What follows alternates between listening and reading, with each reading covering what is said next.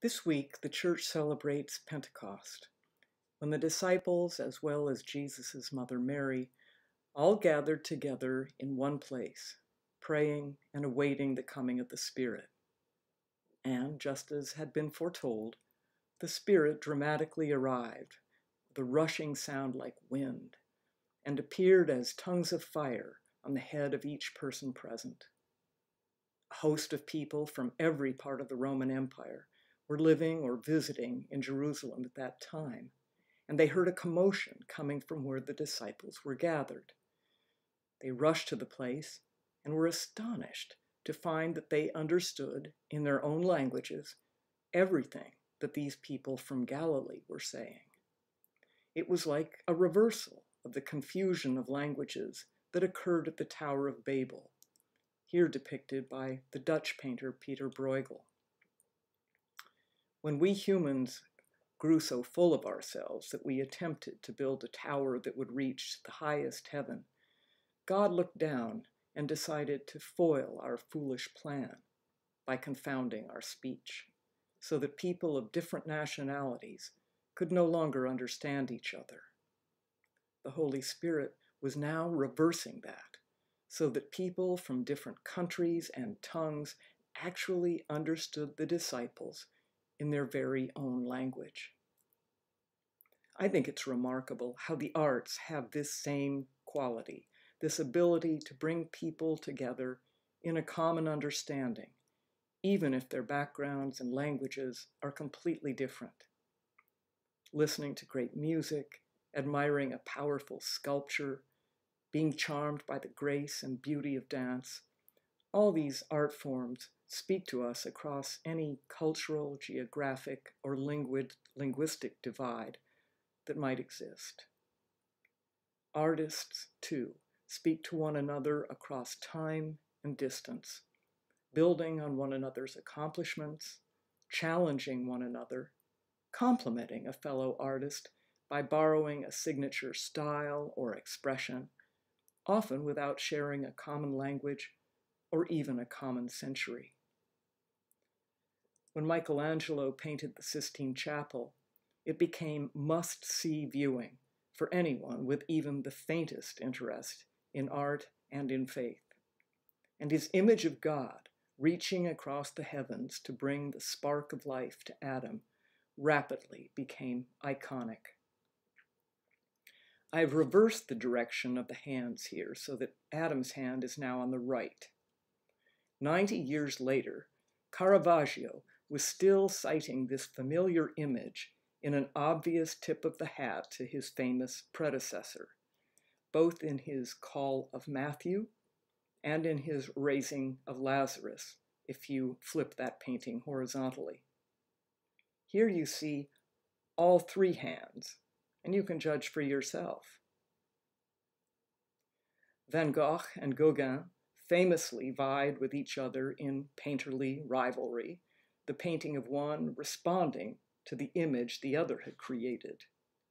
And Van Gogh continues to this day to be a reference point for contemporary artists such as David Hockney, who has been carrying on an animated conversation with Van Gogh for a long time, although working a century later and living in a completely different country. The friendly rivalry of Henri Matisse and Pablo Picasso is legendary and has been the subject of any number of exhibitions. Listen to what one commentator said about these two. Many have dissected and analyzed, lauded or disparaged, and compared their work. Countless more will continue to do so in the passage of time. But for the two icons themselves, ultimately there was really only one person whose opinion would ever matter. All things considered, there is only Matisse, Picasso said. And Matisse responded, only one person has the right to criticize me. It's Picasso. Another commentator cited Picasso's remark in old age, you've got to be able to picture side by side everything Matisse and I were doing at that time. No one has ever looked at Matisse's painting more carefully than I, and no one has looked at mine more carefully than he. The two painters carried on a wordless conversation for decades, understanding one another in a way that supersedes conventional language. You might well ask why I am going on about the way artists respond to one another, carrying on a dialogue without uttering a word. Well, first of all, because we're celebrating Pentecost and how the Holy Spirit undid the punishment mankind experienced at the time of the Tower of Babel, when people stopped understanding one another. So my first point is that art forms, like the work of the Holy Spirit, help us to understand one another and communicate in a language without words, outside of national or linguistic boundaries. But secondly, I wanted to introduce you to two artists who carried on a dialogue with one another centuries ago while living in two cities that had been waging war against one another for decades, each seeking to grab more territory from the other and vying for economic dominance. The two cities, Florence and Siena, are in present-day Italy, but at that time, Italy did not exist. It was a disparate grab bag of territories or city-states that were in more or less permanent conflict. During the time we're about to consider, the beginning of the 14th century, Siena pledged allegiance to the Pope in Rome, while Florence was loyal to the Holy Roman Empire, dominated by what is now Germany. These two artists set the stage for the Italian Renaissance. Each made contributions that would change the future of art forever. It really began when the artist from Florence named Giotto was commissioned to paint the inside of a chapel in Padua, in northern Italy, to the west of Venice. This is what you see as you enter the chapel. On the far wall, you see images of the Annunciation, with Gabriel on the left and Mary on the right. The walls are completely covered with frescoes, one series forming images of the life of Mary, and a second series showing images of the life of Jesus. This is the view looking towards the entrance, with Christ pictured above in glory, inside the almond-shaped mandorla, while a scene of the Last Judgment is unfolding beneath him. What was so completely remarkable about Giotto's work was its naturalism compared to the highly stylized Byzantine style that had prevailed up until that point. Byzantine art tended to be flat, repetitive, with little attempt made to create the illusion of a third dimension or a variety of personal expressions to humanize and differentiate faces. And it was always full frontal, with the most important figures often standing taller than the rest. So Giotto's fresco of Pentecost, together with all the other scenes he painted in the chapel, was totally revolutionary. You see that he has placed the disciples in an architectural structure that looks three-dimensional. We see the side of it, and it appears to recede in space. The figures are seen in relatively natural poses, some with their backs turned toward us, which was unheard of, and showing a variety of expressions and facial features.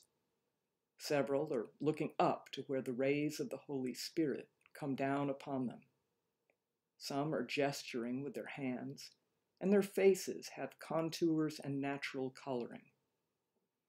He has created a brilliant illusion of marble at the very base of the structure they are in, and the draperies of the garments they're wearing are realistically folded and arranged in a variety of ways. The only thing Giotto really struggled with was what to do with the halos. There is no problem with the disciples on the far wall who look outwards, but when heads are turned sideways, or when a back is turned toward us, the halo appears at very strange angles in relation to the head. But that is a very small quibble. Giotto's work at the Arena Chapel in Padua, otherwise known as the Scrovegni Chapel, in honor of the patron who commissioned it, was an absolute tour de force. It has been called one of the greatest masterpieces of Western art, and forever changed the way art, as we know it, was done. Word of its naturalism and the way Giotto created the illusion of space, or 3 dimensions, spread far and wide. And word certainly reached Siena, Florence's rival city, and home of the other great artist of the early Renaissance, the Proto-Renaissance, Duccio. In 1308, just a few years after Giotto's work on the Arena Chapel was finished, the city of Siena commissioned Duccio to create an altarpiece that would rival Giotto's work, and which would reside in Siena's majestic cathedral. It was to be called the Maestà, a name which denotes a very specific and traditional image of the Virgin Mary in majesty, which is what Maestà means, holding the infant Jesus in her arms, often accompanied by images of angels and saints. The central panel of this work is 7 feet by 13 feet, so it's very large and imposing. Front and back are covered with images and dozens of separate panels. Here in the front panel, we see the Virgin enthroned in majesty, holding Jesus, surrounded by saints and angels. Beneath and above it are a series of 7 scenes from the infancy of Christ and 7 from the life of Mary. On the back, there are 26 scenes of Jesus' Passion.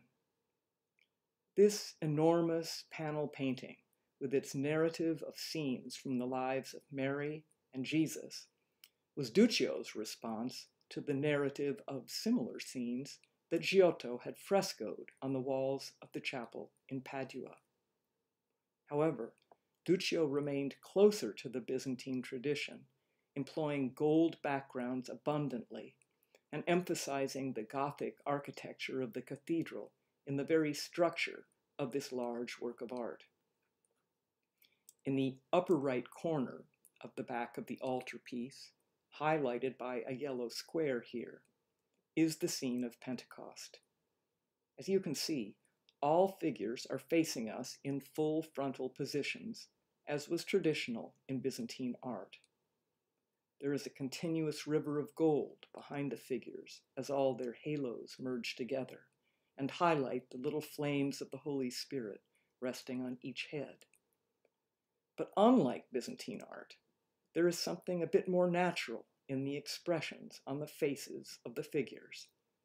And although it doesn't appear in this scene at the Pentecost, in other panels, Duccio has followed Giotto in trying to create an illusion of 3-dimensional space in the architecture. Here are 2 scenes that show this admittedly primitive use of perspective.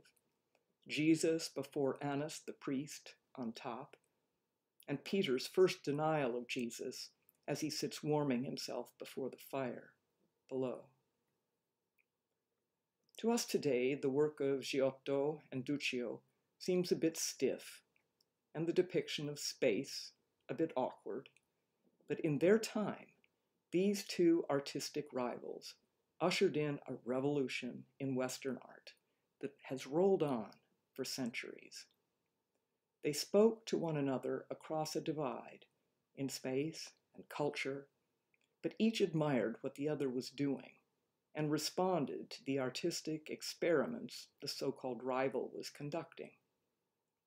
Had it not been for Giotto and Duccio, Titian would not have had such an easy time of it creating a 3-dimensional space with a coherent vanishing point, nor would he have so easily created beautiful flowing draperies, expressive faces, and even the shocking naturalism of a barefoot disciple whose feet are actually dirty in this scene of the Pentecost. And the same is true of El Greco, whose early training was in the Byzantine tradition of making icons, but who was influenced by the brushwork, movement, color, and naturalism of Titian when he traveled to Titian's native Venice and began creating these elongated, flame-like images of the disciples and Mary in worshipful ecstasy as they receive the gift of the Spirit. So today we celebrate Pentecost and the hope it gives us of a world where people can understand one another, even though they come from different countries and speak different languages. And we celebrate all artists, like Banksy right here, who carry on conversations without words, across generations, beyond national boundaries, and outside of the walls of prejudice.